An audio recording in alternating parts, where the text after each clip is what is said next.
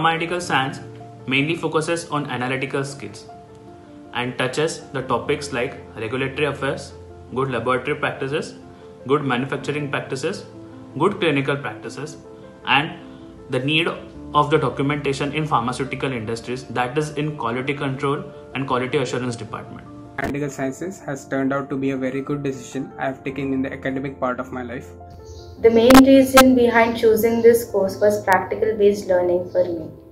Pharma Analytical Sciences course comes off as fresh and unique, wherein 60% of the assessment is based on practicals and 40% is based on theory.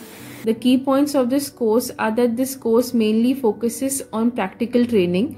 The lab is well equipped with various analytical instruments, and the students are given hands-on training practice on these instruments, which is the biggest advantage of this course. As the course promises, I have actually got to learn about various instruments like HPLC, UV spectrophotometer and dissolution test apparatus, and also got the hands-on training over it. Also teaches the detailed overview of regulatory markets all around the world and India as well. Now practicals over sophisticated instruments like HPLC, GC, FTIR, etc., which provides hands-on experience to the students, boost up their confidence. There will be a hierarchy of daily duties for maintenance of instrumentation scattered in about 8 to 9 different departments. Daily duties are allotted to all the students for teaching them industry discipline right from the student phase. This course not only focuses on theoretical and practical knowledge but also focuses on one's personality development. The impressive thing that I feel about this course is they also focuses on the personality development of the students. Not only gain technical knowledge but also evolve as a human being.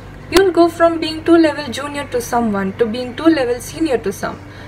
The lectures conducted by the faculty members are very interactive.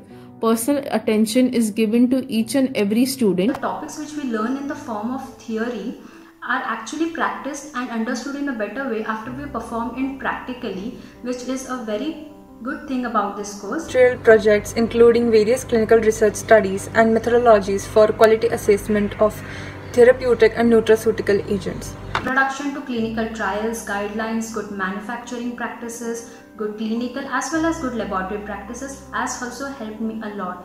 This proves that the course develops an analytical mind of the students, which make him capable of taking up the challenge in any branch of science, in a research institute also, and in all pharmaceutical industries. In the theory, we covered important topics such as different regulatory agencies and their guidelines, and proteomics, genomics, nanotechnology, etc. In the first year only they start to train you to work in the pharmaceutical industry. They teach you about the guidelines, FDA regulation and different regulatory bodies. So you get a rough idea about how the pharmaceutical industry work and what are the laws required to work in it. The faculty encourages us to participate in various research projects and pharma events happening around. In the third year, we were given a research project wherein we had to apply all the skills and techniques that we have learned so far. There are various research-based projects which are conducted, seminars or college fests as well. There is an internship which is also mandatory into this course. College placement, I have been given a job for pharmaceutical company, that is McLeod's Pharmaceutical Limited. Internship, which is also a part of this course, gives you an insight as to where you might land after the completion of this course. The knowledge which I have gained in those 3 years of my course had been really useful for me during my internship. The authorities of my company were very impressed with my work as well as with the course structure.